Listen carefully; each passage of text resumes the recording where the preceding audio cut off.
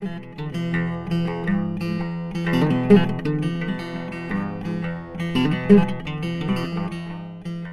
podcast series, Contextualizing Feminist Voices, is designed to provide background information for people using the Global Feminisms Project website. The podcast aimed to provide users with a well-informed perspective on interesting aspects of the interviews from a particular country.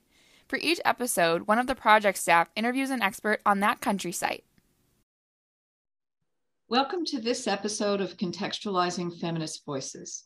My name is Abby Stewart. In this episode, I'm talking with my Women's and Gender Studies colleague and medical anthropologist, Professor Abby Dumes, who will provide a perspective on recent interviews on long COVID advocacy in the United States. Because we have limited time, I'll get right to my questions. Thank you, Abby, for doing this interview. Oh, thanks for having me. I wonder if you could tell us one or two themes that come up in the interviews that users should pay close attention to, because those themes are especially important in long COVID advocacy in the US.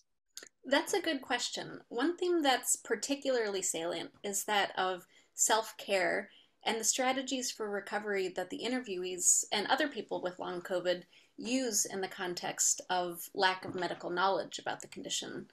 Since each interviewee suffers from or has suffered from long COVID in some way, one commonality across the interviews is that in addition to their advocacy, the interviewees are simultaneously caring for themselves, which often includes setting limits on how much they're able to do, and what interviewee and co-founder of patient-led research collaborative Lisa McCorkle referred to as radical rest. For example, take Shamir L. Smith. She's a Baltimore-based long COVID advocate and former middle school teacher. She got sick with COVID in March 2020 and has been raising awareness about the importance of Black voices in conversations about long COVID since June 2020. For Shamir, her ability to feel well enough to function, let alone advocate for herself and others, really hinges on rest.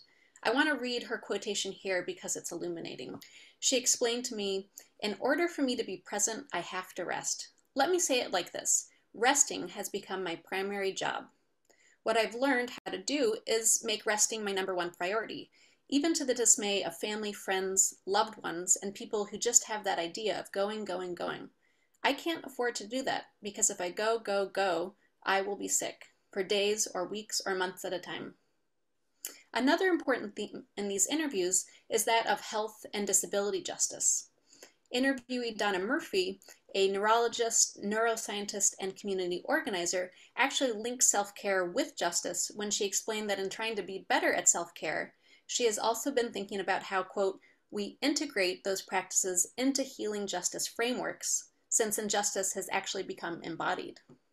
So across these range of experiences and backgrounds, each of the interviewees touched on the relationship between long COVID and persistent structural inequalities and the urgent need of interventions oriented toward health and disability justice. Thank you so much for that, Abby. It's very illuminating. I think perhaps your last comment maybe moves us in this direction, but I wonder if you could clarify a little bit more something about the feminist aspect of long COVID advocacy in the US and perhaps in these advocates' work. That's a great question because long COVID, or the persistence of often disabling symptoms after the acute phase of COVID-19 is over, may not seem like an explicitly feminist issue. Interestingly, all of the interviewees identify as feminists.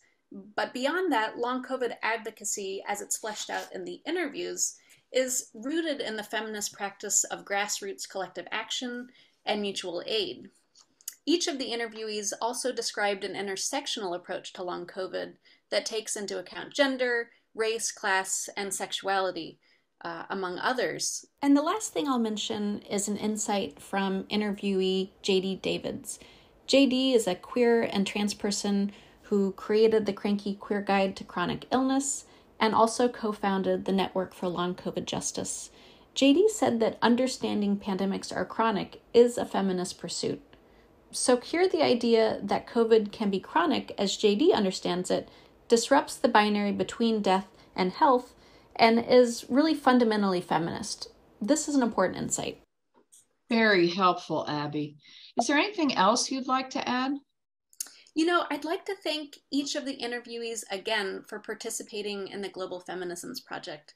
Taking the time to share a life story is an incredible act of generosity, and it's even more so when you're feeling unwell and struggling with health issues. I'm grateful that these interviews on long COVID advocacy are now part of the Global Feminisms Project archive, and that a range of audiences will be able to learn from the interviewees' experiences.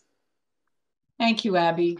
You have illuminated the self-sacrificing nature of this work, and I want to thank you for providing these interviews to the Global Feminisms Project. It's a very important addition. Thanks, Abby. I appreciate it. Thank you for listening to this episode of Contextualizing Feminist Voices, created by the Global Feminisms Project.